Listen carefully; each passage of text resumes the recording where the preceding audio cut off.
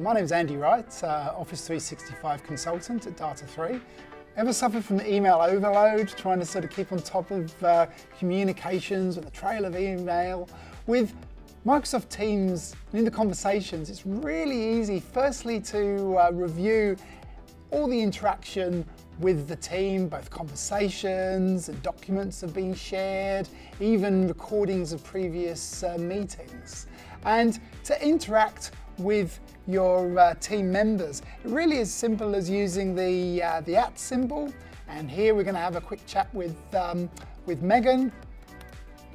Type in our message. And the beauty here is it's persistent, so we can always go back at a later date and check out the conversation. Likewise, if we wanted to communicate with everybody within this channel, all we simply do is type in the name of the channel, and every member of the channel will receive that information. Conversations real time.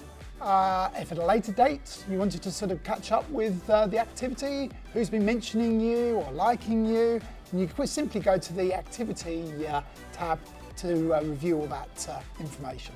And within Microsoft Teams chat, you're not just constrained to text, you can make it fun with emojis, GIFs, stickers. You can attach files. If you really want to make the message ping, then you can use an announcement. And if it's a really important announcement, then simply by clicking here, mark as important, or just go ahead and post it, you can see that really stands out from the crowd. So Microsoft Teams chat really cuts down on all that sort of email noise and allows you to have real-time conversation and also have a bit of fun as well.